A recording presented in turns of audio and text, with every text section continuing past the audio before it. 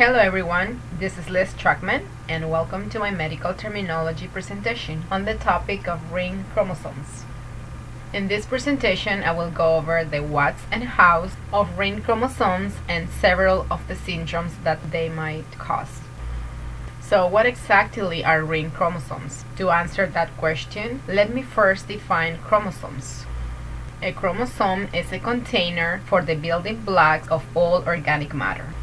In every living or plant cell, within the cell nucleus, there are many chromosomes, and they all contain the genetic code in the form of protein molecules we call DNA.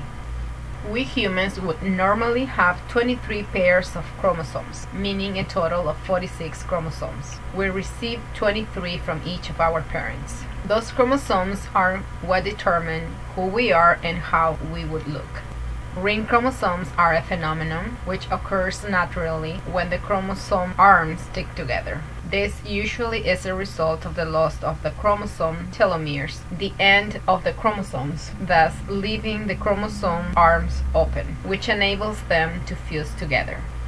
Sometimes even the loss of one telomere alone is enough for this to happen. In very rare cases, the telomeres themselves band together, which means that there is no loss of information to the DNA strand.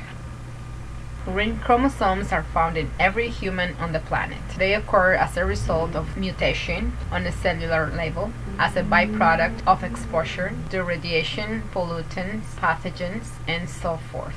Since this phenomenon means that the chromosomes are liable to lose genetic information, do ring chromosomes have any implications on our health? For the most part, and despite the loss of DNA material, the answer is no.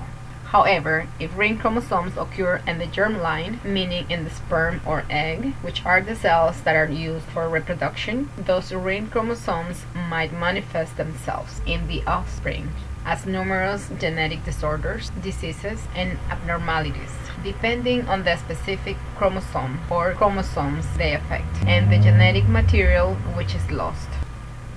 Since every one of our 23 couples of chromosomes, numbers 1 to 22, and the XY chromosome, contain different genetic code, these conditions caused by the ring chromosomes are directly correlated to the chromosome they affect.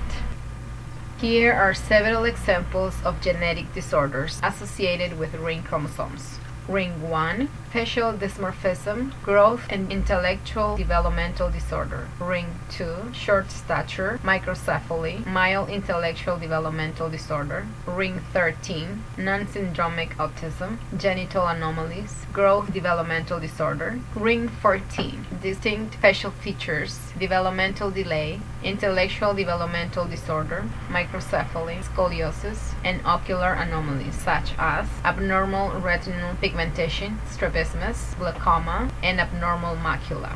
Also, drug-resistant epilepsy. Ring 18, intellectual developmental disorder, hypotonia, microcephaly, short stature, minor facial features, and abnormal male genitalia.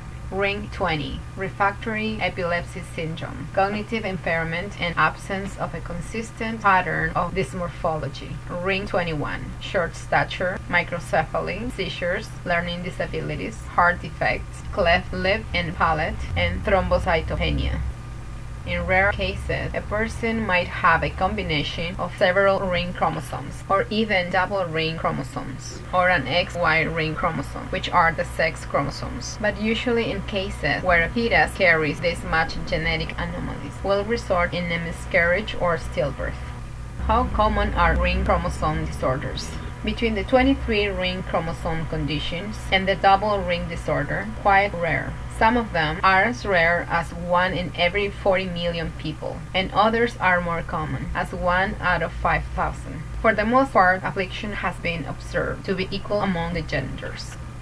And what are the treatment options? Like with any disease, early detection can assure that a child that has any of these disorders can get treatment which will help them and their families better cope with the challenges they will face in life, although no remedy or cure to the disease exists. In many cases, corrective surgical procedures performed may help relieve the child of physical dysmorphism, discomfort, or help correct facial deformities. In other cases, a more intrusive procedure might be required for purpose of preserving the life of a newborn with complications.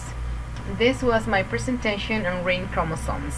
I hope you enjoyed it and learned something new. Feel free to look through the attached bibliography.